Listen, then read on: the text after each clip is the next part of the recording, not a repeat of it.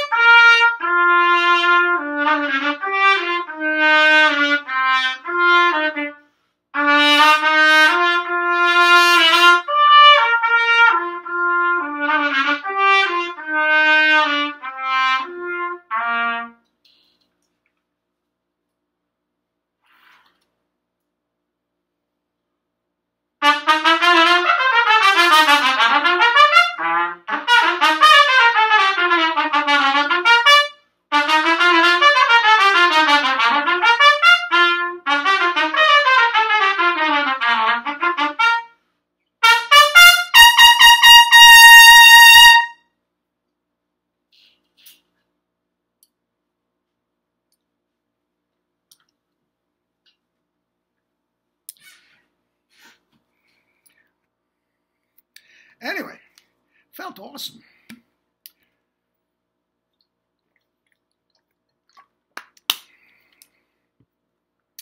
Felt awesome. Anyway, yeah, the thumbnail. We haven't done anything really pedagogically. I looked back in the archives a little bit, went back in the videos since August 8th. Guys, that's, well, 10 days. Now, you know my theories on education, which I've been doing in the public school for 30 years. I got my first trumpet students when I was 15 years old from my father. So I've been at this a long time, over 50 years. And I've come to the conclusion, it doesn't matter what the subject matter is, but repetition is it. I mean, if you go to, the yeshiva university, you are studying a certain curriculum, and, there's so much memorization involved and all this sort of stuff. You go to a Catholic school, Catholic high school. What are you learning? You're learning the Bible, and you're learning over and over and over. They're learning, Christ did it this way. You go to public school. It's a different curriculum already. But it is repetition. They don't do a lot of that anymore because I guess you're not supposed to. But back in the day, 2 + 2 is 4. 2 × 4 is 8. I mean, you just memorized it over and over and over. Anyway, I do that with my students. I harp on certain things, and I just drum it into you until you're right. And I don't let people play a bad note. I stop them in the middle of a scale, whatever the case may be. It's got to be right. Now, the cornerstone, I'm not even going to say the cornerstone. I'm not sure which came first. All three are important. But I'll tell you what, and I've said this before, and I've said it in all my books. If you take nothing else from my books, my videos, my methods, whatever, if you take nothing else from it, if all you get is relax the corners, your playing is going to improve. I don't care if you're an orchestra player. I don't care if you are playing in a concert band. I don't care if you're playing lead trumpet. If you relax the corners, your playing is going to improve. Tone, power, range, endurance is going to improve. Okay? The tongue is important. Overblowing or not overblowing is important too. We'll get that to tomorrow and Wednesday in order. We'll put them all together. But if you get through with this and say, look, the guy's a nut. The guy's a nut. I don't know how he's making those double C's, but you know what? He's crazy. If you just relax the corners, your playing is going to improve, and that is with a Bach mouthpiece or anything else you play. Okay? Now, with that said, you cannot just sit there with dormant chops and think that's going to be a double C. You can't. Do the corners have to be relaxed? Yes, but the tongue must, and we'll go into this more tomorrow, but the tongue must replace that relaxation with a compression that's going to hold the bottom lip and the top lip firm. It is not tight. It is not tight. I've done this before.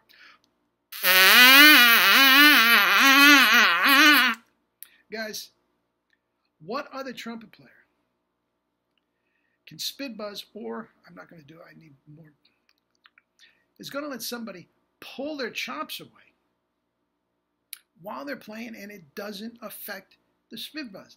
That is the firm compression of the strongest muscle in the body, for our purposes, the tongue, and the complete relaxation of the corners. Okay? So you can't just sit there and think that's going to be it. That's a double C. No.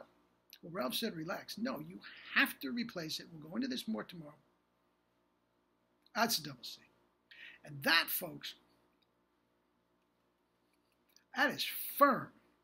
That can take a punch. If I just did that on relaxed chops, I'd cut them. I'd cut them. Okay?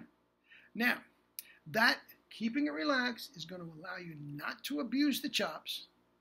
So there's nothing, so there's no sore or tight muscle to warm up. As you know, I don't warm up. And since it is relaxed, you don't have to tighten anything up to get the high notes. So again, less warm up is needed. There's nothing to warm up. It's all relaxed. And the tongue, since it is so strong, can take all the compression, all the abuse, if you want to call it that. The tongue isn't getting abused, but all that abuse you used to put on your chops is now put on the load is put on the tongue.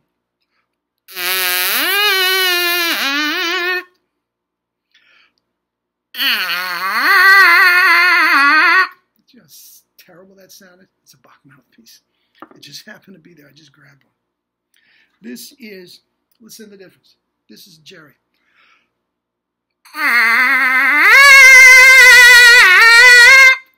Guys, I'm not trying to do that. I'm not trying to prove a point anymore. But you hear the difference in the two? It's like night and day. And that is one of Jerry's old ones. It's his 6. That is even a new one.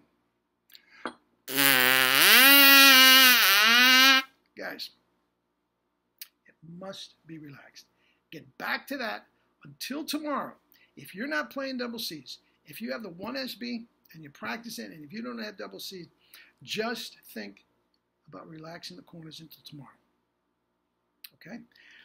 Guys, $10 for a book. It's all in there in a book. You don't have to wait until tomorrow.